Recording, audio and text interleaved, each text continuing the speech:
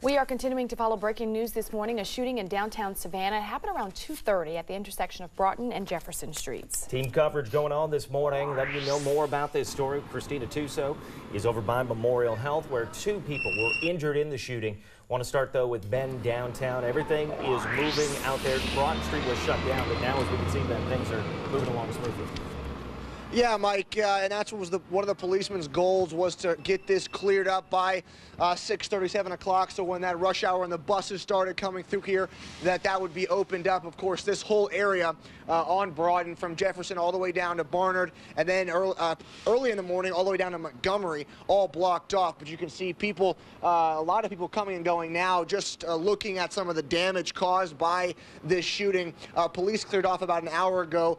There was a few officers here, forensic officer, talking with some of the owners of the businesses that were affected, some of the damage, again, just finishing up their investigation. We'll hear from Savannah Metro probably later on in the morning as they gather information and release more. Right now, though, I want to go and listen to one of the witnesses here. This is, again, one of the last times we'll hear from people that were actually on the scene when those shots rang out.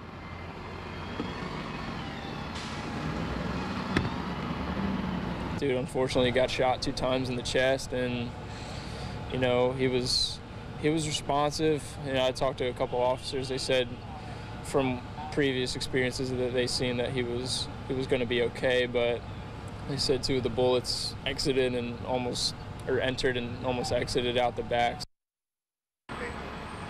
And again, guys, we'll continue to monitor this. Let's head over to Christina Tuso. She has more on those 2 injuries and maybe their condition. Let's head over to Christina now with the team coverage. Christina?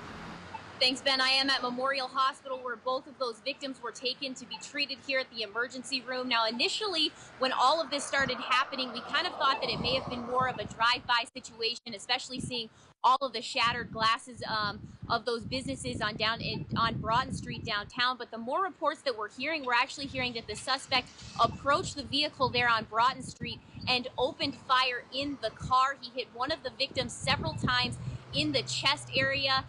We're actually hearing also reports of hitting him in the abdomen and lower back. Still not sure on his condition. He was rushed here to the hospital. The other victim there was just grazed by a bullet. You did hear from one of those witnesses earlier saying that the victim that was hit several times in the chest was responsive and conscious. So that is a little bit of good news. We're not quite sure, again, on the status of these injuries. We did put a phone call into the spokesperson here at Memorial Hospital. He did get back in touch with me. They have not released any names or conditions for either of these victims. However, once that police report comes down, we'll be able to get you a little bit more information. From Memorial Hospital, Christina Tuso, WTOC News.